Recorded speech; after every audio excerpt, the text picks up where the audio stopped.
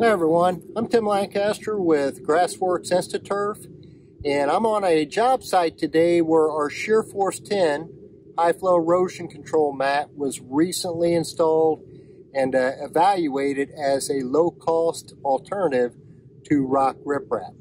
Now this is an active coal mine site in southern Indiana, and they were looking at using this product in place of rock in a lot of their high flow drainage channels and outfall areas where they would normally use rock riprap. So we did an test installation in a high flow channel. This is the actual channel test section that I'm sitting on. This was installed last September. It's early September 2019. And today we're into early April 2020. So it's been in for a little less than 7 months now. And I'm going to give you a little tour of this site and show you how well the ShearForce 10 did and just why it was approved as an equivalent to rock riprap. For those of you unfamiliar with the InstaTurf ShearForce 10 product, it is a simulated turf high flow erosion control mat. Some people may refer to this as a high performance turf reinforcement mat or TRM, but this product is really much different than that. The high performance TRMs, conventional TRMs, typically don't provide a real high level of erosion protection until after they become established with vegetation. And this product provides a very high level of erosion protection as soon as it's installed. I mentioned the simulated turf. It's made from UV stabilized polyethylene, and it's molded into one piece. And then on the back or the bottom side of the turf is a lightweight geotextile fabric that's been specially designed to both trap soil particles and seed beneath the mat, as well as allow for vegetation establishment up through the fabric itself. So this product is made to provide the initial erosion protection, and as well as allow for vegetation establishment, and then the simulated turf actually reinforces the natural vegetation long term. So this is the channel test section that we did with the ShearForce 10 product out on the coal mine site. And I am actually standing on the bed of the channel, the drainage channel that we lined with the ShearForce 10 product. You can see the bed held up very well. It's very solid. There's no noticeable erosion or scour anywhere on the bed where the ShearForce 10 product was used.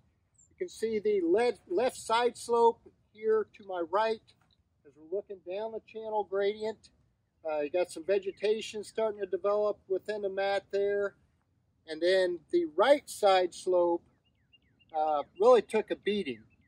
And this was a bit of an error on our part, because when we did the installation of the ShearForce 10, we thought we had the entire flow line, wetted perimeter of this channel covered with the amount of flow expected to occur in the channel itself.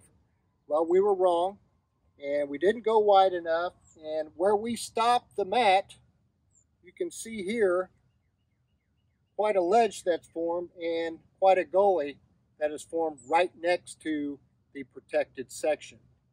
So this gully is about anywhere from 12 to 24 inches deep and 3 to 4 feet wide at this point.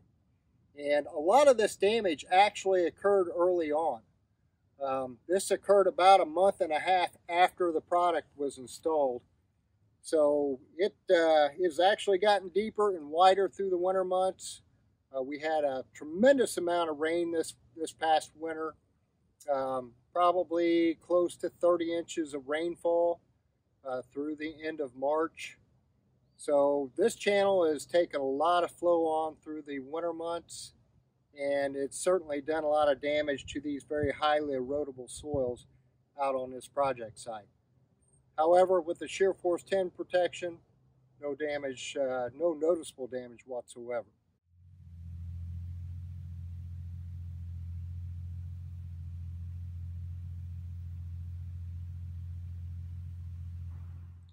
Giving you a close-up view of the ledge that's formed right at the edge of where we stopped the matting installation. And this really shows you how well the ShearForce 10 locked that channel bed into place. So this is the channel test section, and you can see just downstream or at the very end of our test section, a very large scour hole that's formed. This hole's probably 24 to 30 inches deep, and that scour is now starting to undercut our test section, the very tail end of our test section, as you can see there. But it's held up pretty well through the winter months. This scour hole actually formed back in late November, and it's just gotten deeper and wider since then. But as we go on down past the control section, and that control section had no ShearForce 10 product on it, and it was only seeded and straw mulched at the time of installation of the matting. As we go past the control section, you'll see a rock riprap check dam. And this rock riprap check dam, those rocks are anywhere from 12 to 24 inches in diameter, fairly large rock. And you can see that check dam is literally blown out with all the flow that's occurred in this channel through the winter months. And just down from that test section, a very large gully that is formed. It's anywhere from 3 to 4 feet deep and 4 to 6 feet wide.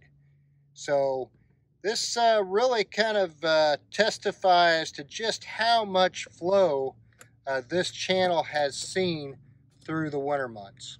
So just to give you a broader view of the channel test section, which is to the left, and in the center there is the control section where the scour hole is, and then just below that is the rock riprap check dam, and on downstream from that is where the very large gully had formed.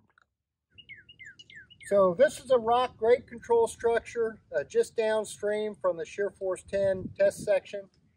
And this grade control structure is made up of 12 to 24 inch rock. Unlike the check dam, it's more flat. It's basically there to slow flow velocity and provide protection for the channel bed itself. But you can see some of these very large rock have physically been washed out of the grade control structure, dislodged and moved downstream. So it really goes to show you just how much water flow this channel is seeing through the winter months. So based on the ShearForce 10's performance in this test and how well it locked this channel bed down through the winter months, especially as compared to the rock check dam and grade control structure, the ShearForce 10 was approved as an alternate to rock riprap on other areas of the mine site, and will be used in the future. Obviously, we've got some repair work to do here where we didn't use enough of the mat to begin with, but now it can be used here as well as other drainage channels and outfall areas on the site.